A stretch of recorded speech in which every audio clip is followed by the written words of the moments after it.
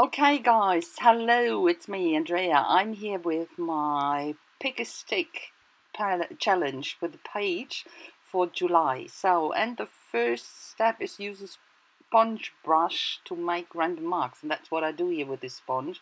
I dab it into gesso and put it onto the page and turn it slightly. Let that dry, and then I go over with ink. It's the second step, use ink, that's what I do. And you create a bit of a resist with that. It's a bit blotchy, but at this stage it doesn't really matter. And this is step 3, add hand or machine stitching. And what I did was I was so lazy to get my machine out, so that's why I use here this little what is it, burlap thread, and use that, and I stitched down 3 lines very quick.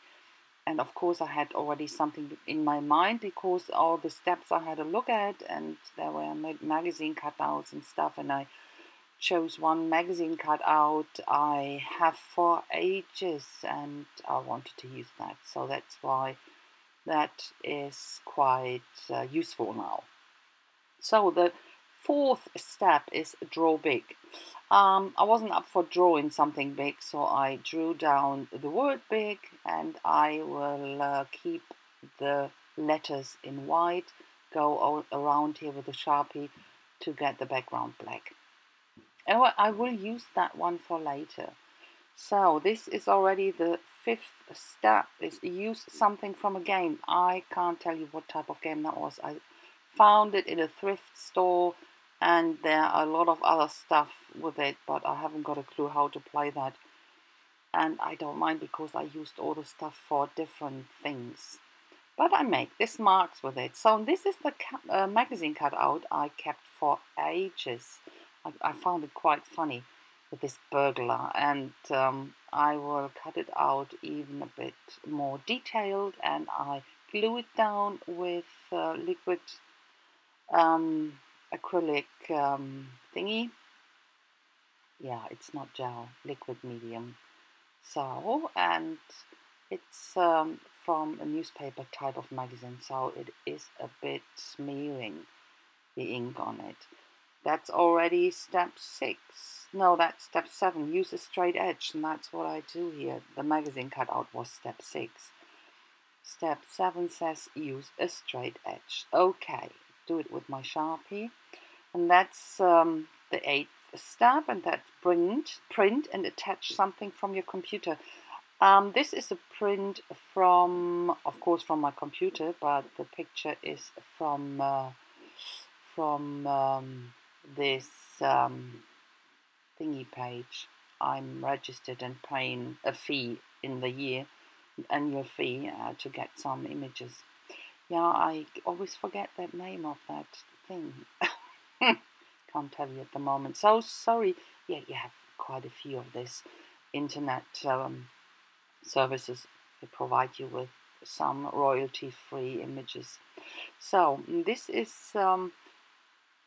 step 9, and it says make a textured stamp tool by gluing string to cardboard, and that's what I do here. The string was a bit too thick, so I took it apart, as you could see at the beginning, and I glue it down with my hot glue gun here, and produce 3 circles.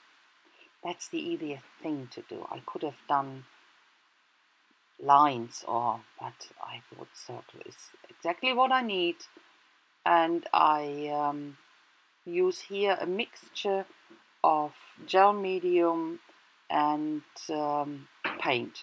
And that's step 10 already. It's the last step, and says use a gel medium or gesso to create a resist image.